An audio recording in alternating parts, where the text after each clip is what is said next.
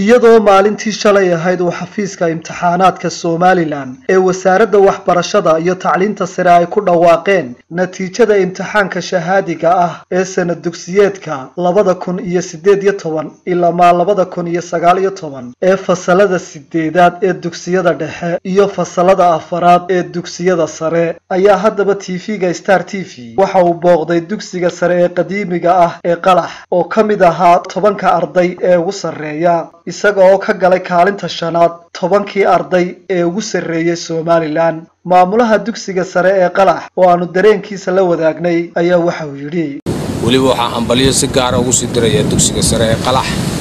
oo kaalin muhiim ah ka soo galay imtixaankii shahaadiga ah ee fasalada 4aad isaga oo hantay kaalinta koobaad dugsiyada dawliga ah guud ahaan gaar ahaan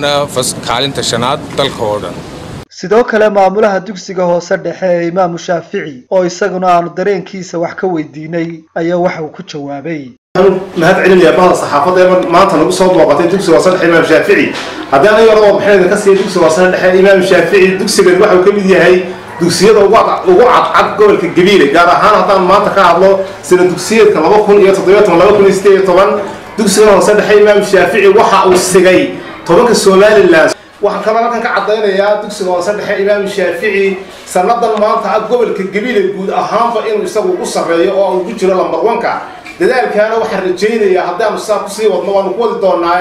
inaanu 10ka Somaliland mad u noqon doono waa Cabdirasaaq Axmed Hayaan ilka case Star TV gobolka cagaaran ee Gabilay